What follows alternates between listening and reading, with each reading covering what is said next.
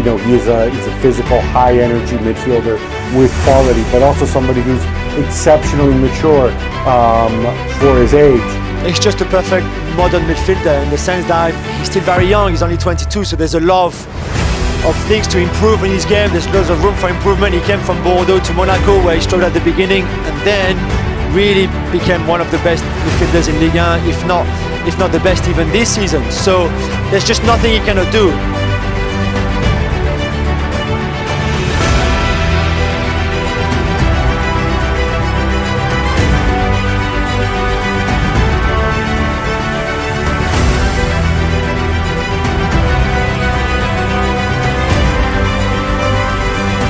Tchouaméni finalement, Tchouaméni pour tenter sa chance. Sérénité complète, il a mis le radar, il a regardé où chacun était, il a vu le trou, la solution. Tchouaméni into Ben Yedder, one of his favourite opponents, he nets against again.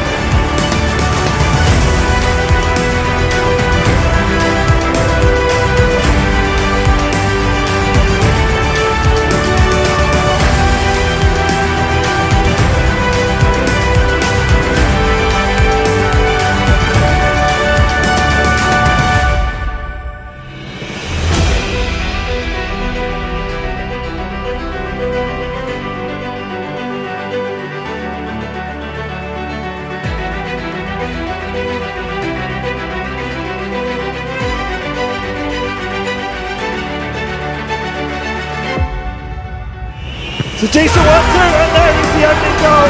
Well, it was a simple execution. In the end, Tchouaméni it was who got the finishing touch.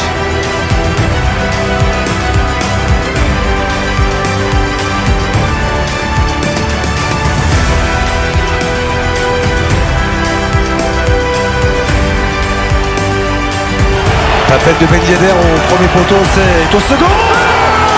C'est au second, oui, pour la tête d'Aurélien Tchouaméni, comme une évidence. C'est le milieu de terrain de l'AS Monaco.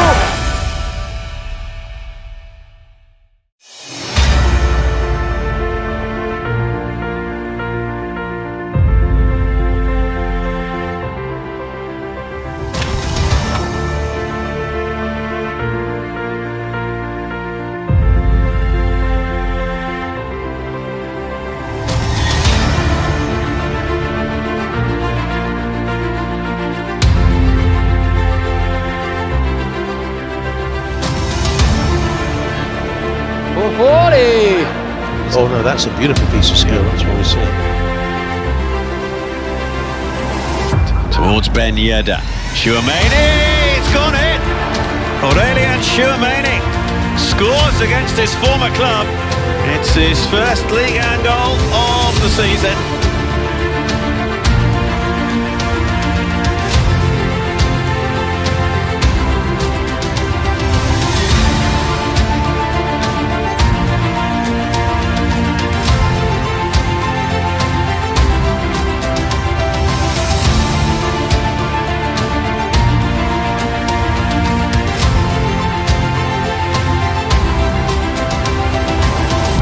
Pour ce centre-pied gauche, Tchouaméni, bien sûr, première véritable occasion pour la SN, la 5e minute.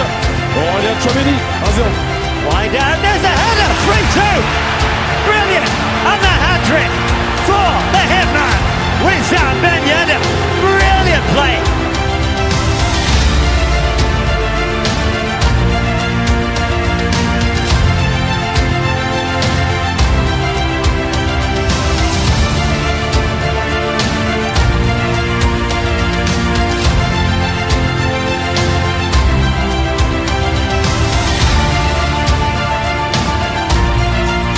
Tchouaméni qui est de nouveau servi, la frappe de Tchouaméni.